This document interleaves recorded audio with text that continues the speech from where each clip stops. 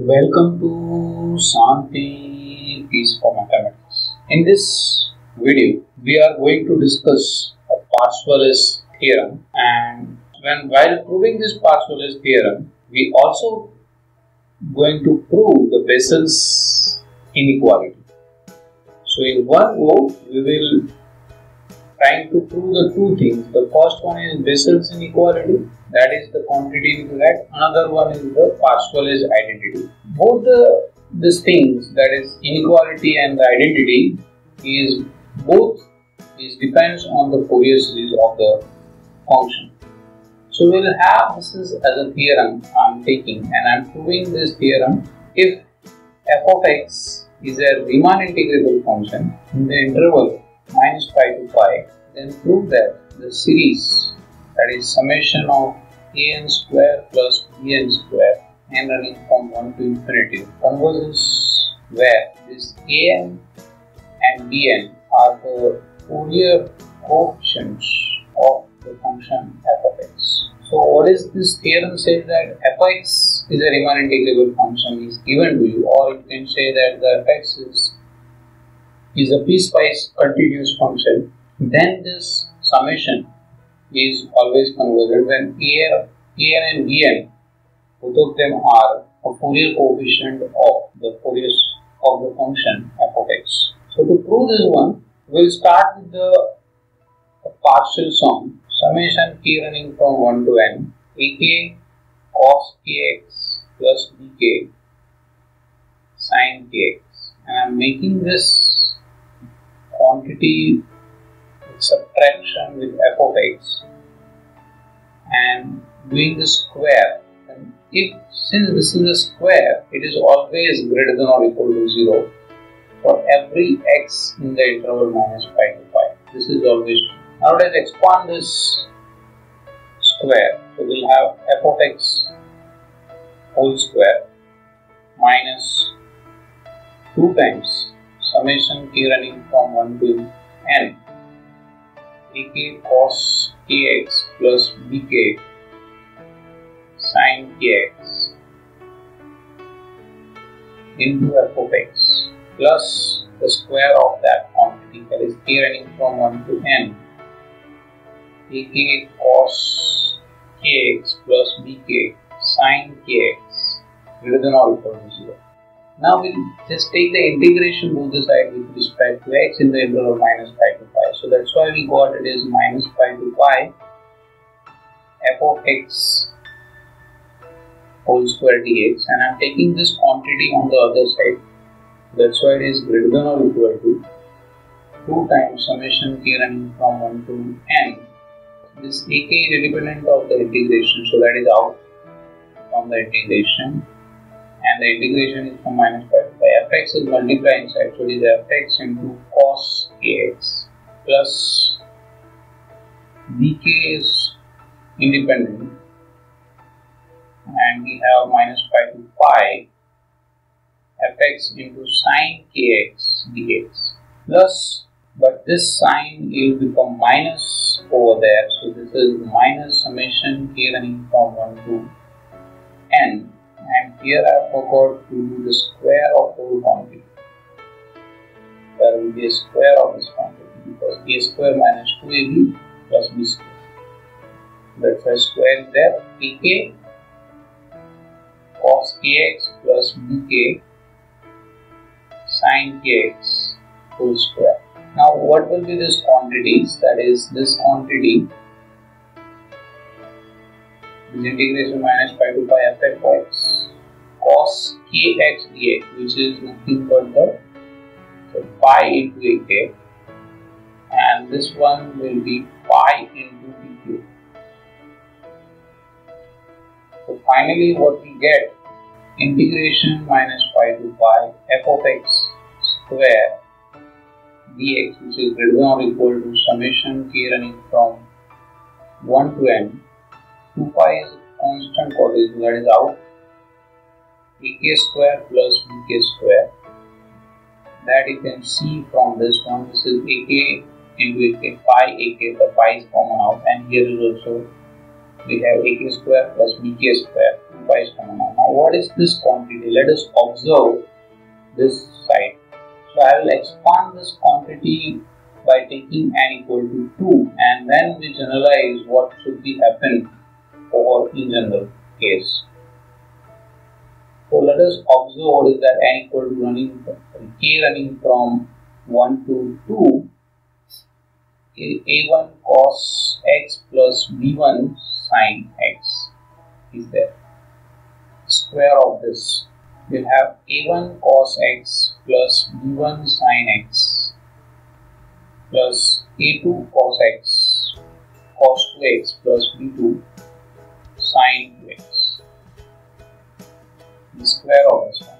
Now if we try to do the square of this one, what are the terms we will have? The terms we will have is a1 square into cos square x plus b1 square into sin square x plus a2 square into cos square 2x plus b2 square into sin square 2x, plus there are terms which having cos and sin, that is a1 b1 cos x sin x and a1 a2 cos x cos 2x, then a1 b2 sin 2x cos x, and there are other terms when you multiply this sin x to this one, sin x to this one, and so on.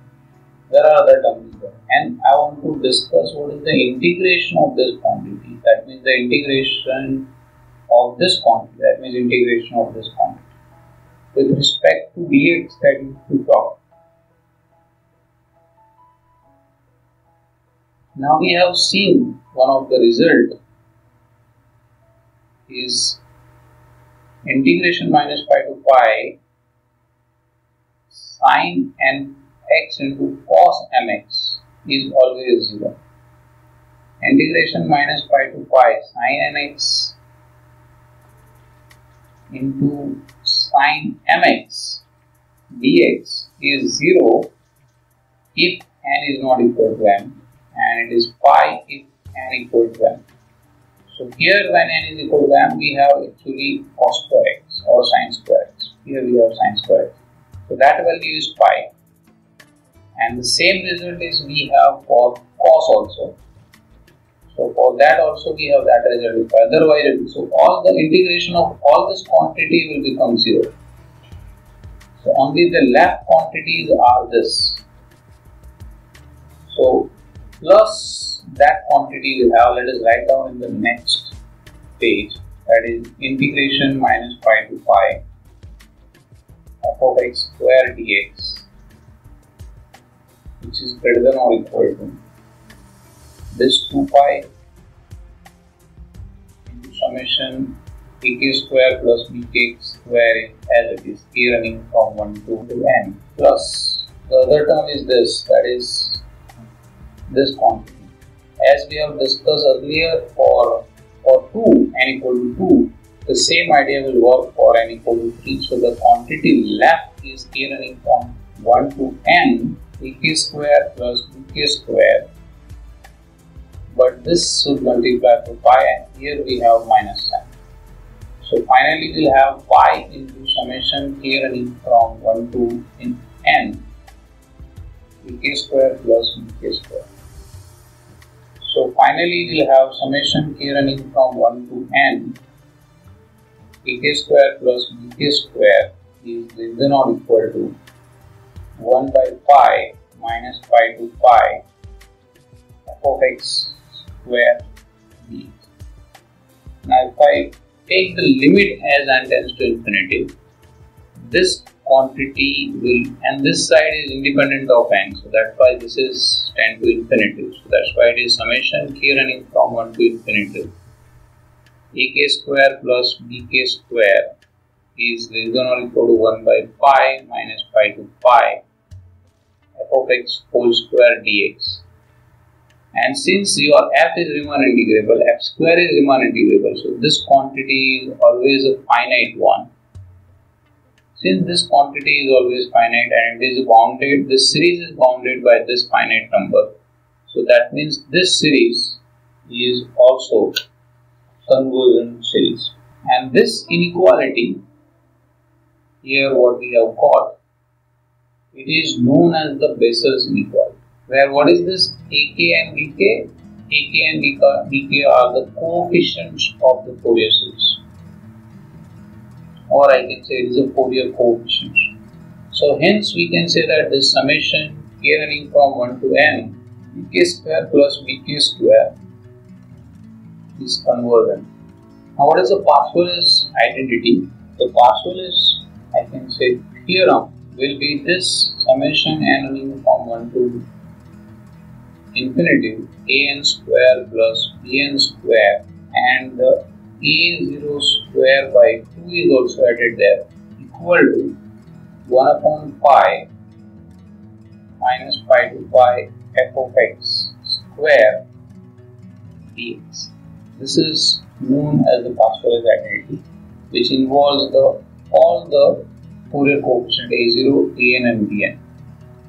In the Bessel's inequality, you will have ak square plus bk square, which is less than or equal to 1 upon pi. And in the Parseval's identity, you have equal by adding this term. Now let us solve one example based on this Parseval's identity. So the question is to obtain the Fourier series of y equal to x square in the interval minus pi to pi, and from that you should deduct that 1 upon 1 by 4, 1 upon 2 power 4, 1 upon 3 power 4 up to so on is equal to pi raised to 4 by 19. This is the objective is to deal with.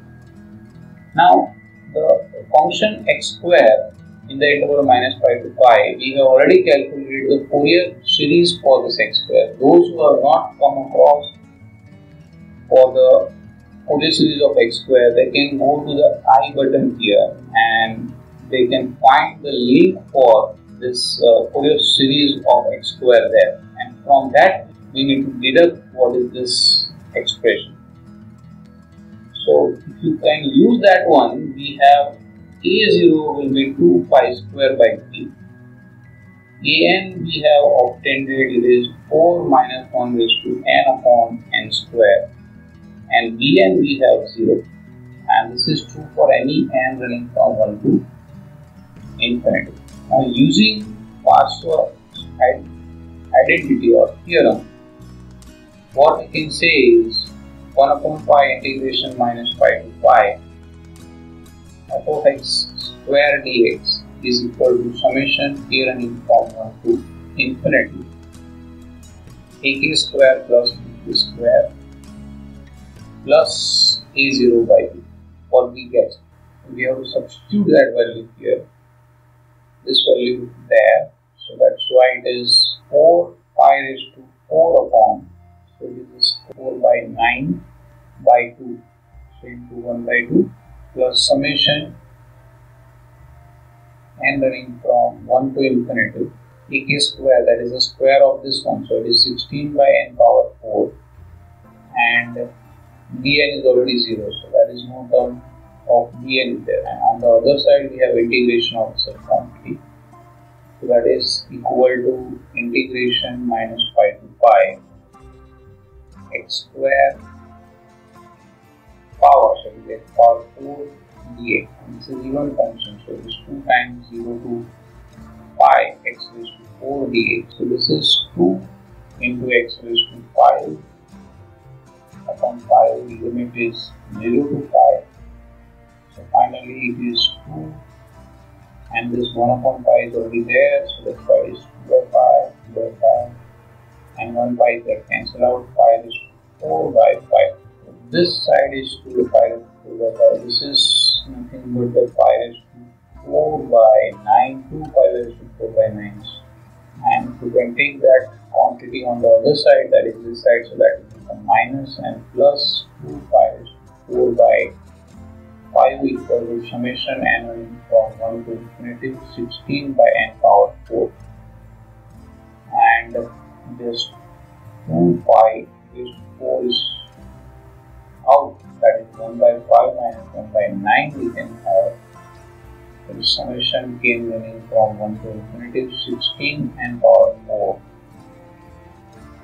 hence we have it is 9 minus 5, so it's 4 by 45 into this 2 pi raised to 4 is there, equal to, on the other side we have 16 is there, 39 is running from 1 to infinity and power minus.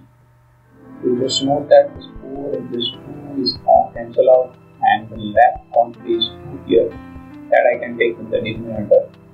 That's why we have n running from 1 to infinity, 1 by n power 4 is 5 by 90. That was our required expression to show. I am giving you one exercise to deal with yourself. If your f of x is 1 in the interval 0 to pi, then find the Fourier series of 1, and using that calculate this pi square by 8 is equal to 1 plus 1 by 3 square plus 1 by 5 square up to so on. So basically in this theorem we have discussed the convergence of this series and an square plus bn square. This series is convergent if this an and bn are the Fourier coefficient of the function, and that will involve the two very basic identities, and one of them is inequality. The identity is known as the Bessel's inequality. The Bessel's inequality is this summation is greater than or equal to 1 by pi integration minus pi to pi f of x square dx. And Parseval's identity is this integration is, you may write down in terms of Fourier coefficient, that is a0 square by 2 plus summation n and 1 running from 1 to infinity ak square plus bk square. So that is known as the Parseval's identity. We have solved one example which gives you application of this Parseval's identity. That's it for this video. If you have liked this video, please press the like button. If you have any comment, solution or question, please drop down in the comment box below. See you in next video. Till then, bye bye, sayonara.